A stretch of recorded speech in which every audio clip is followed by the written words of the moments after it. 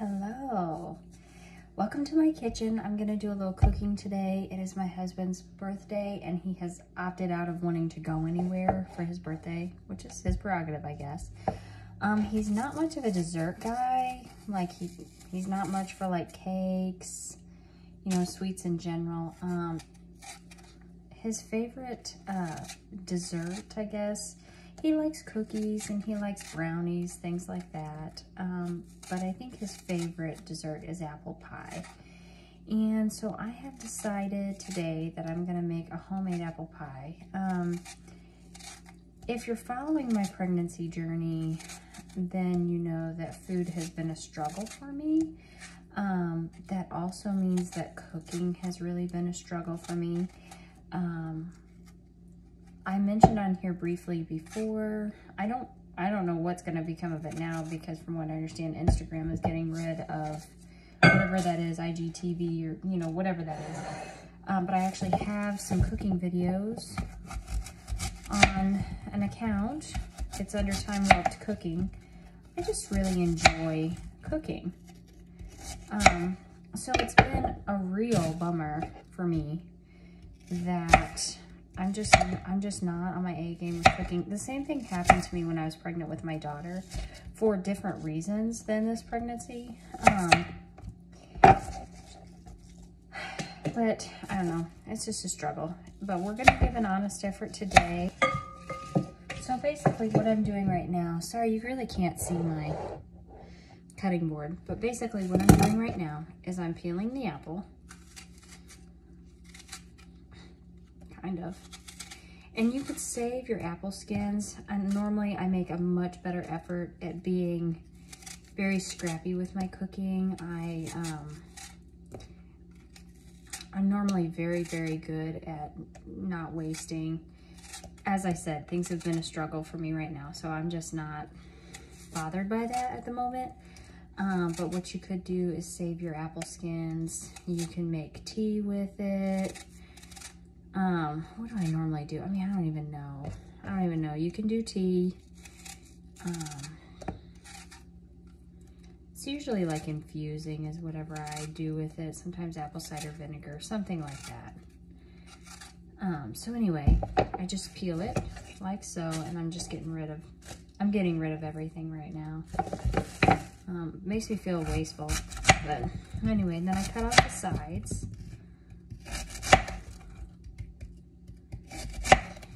And then you're left with this. I'm getting rid of that. And then I just slice them into little slices like that. I'm putting them in a bowl, and I just have some lime juice like this. I'm just putting that in there. Normally it's lemon juice. I feel like citrus juice in general is gonna work. It just helps keep the apples from browning.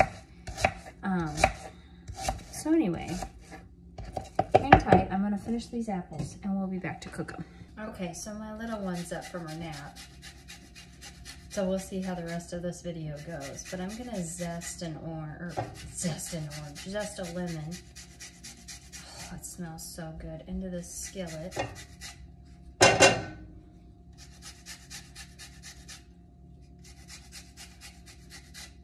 I am following a recipe for measurements over here.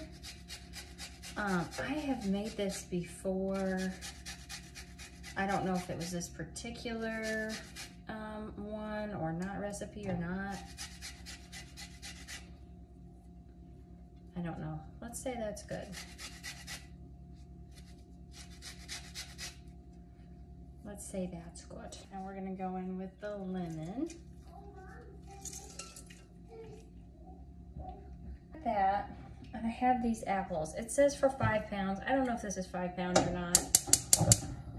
We're gonna get this going now.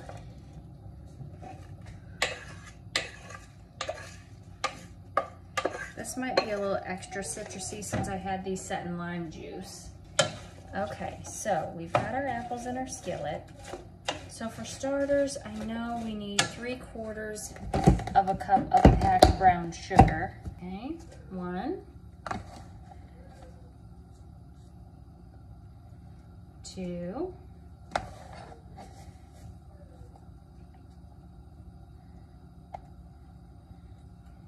3. We need 3/4 of a cup of granulated sugar.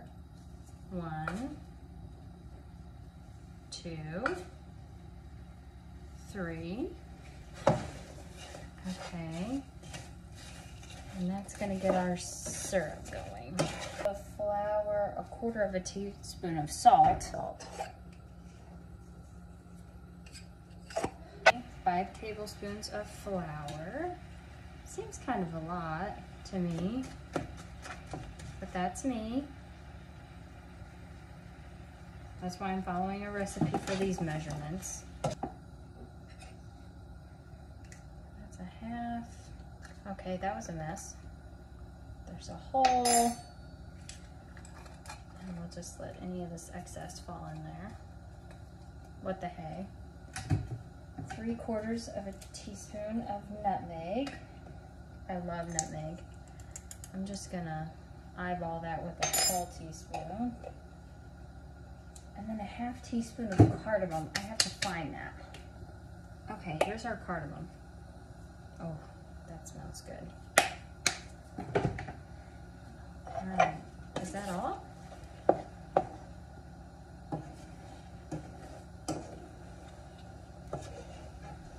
Yeah. Okay, everybody, let's see. I want to try to fix this to where you can see what I'm doing, but I have 2 store-bought crust here. I'm just unrolling. And I've got my pie pan. So I'm just going to press this pie crust down in here. And I don't know if I would really anger professionals or my ancestors, but I do not cut any crust off. My favorite part of a pie is the crust. It seems silly because honestly, I don't even know right now if I can eat the crust, but this is the way that I make pies. Okay, so we have this, beautiful. I am gonna try to lattice. I don't normally lattice. We're gonna try to lattice, but let me get my apples and get them in here. This is gonna take a second. First, I wanna show you my apples. They turned out good.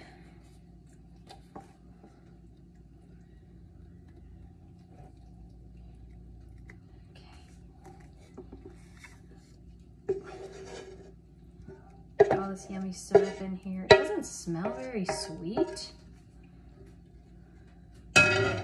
which might honestly be perfect for my strange husband who doesn't like sweets.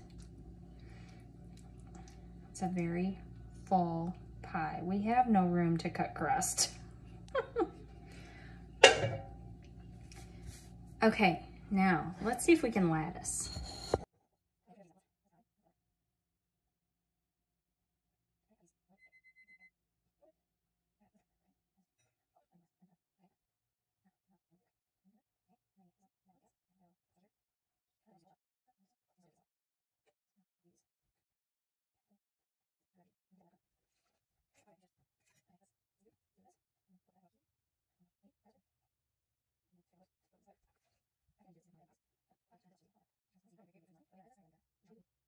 Okay.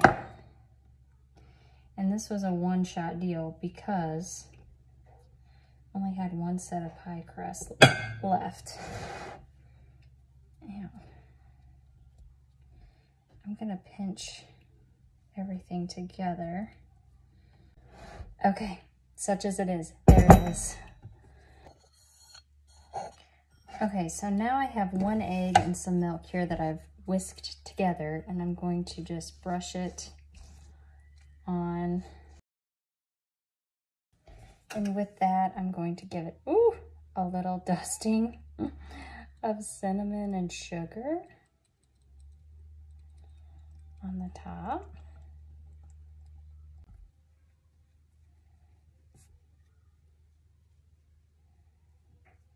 And now I've got the oven preheated to 350 degrees. I don't know, it looks okay, I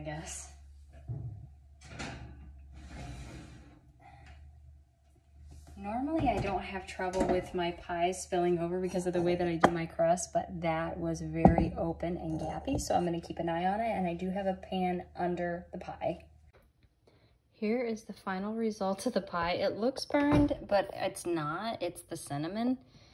And then we did have like spillage, which is really unfortunate. This is not anywhere close to being as pretty as like my normal pies are. I think we're done with the lattice. I think we're done with that. But anyway, there is my pie.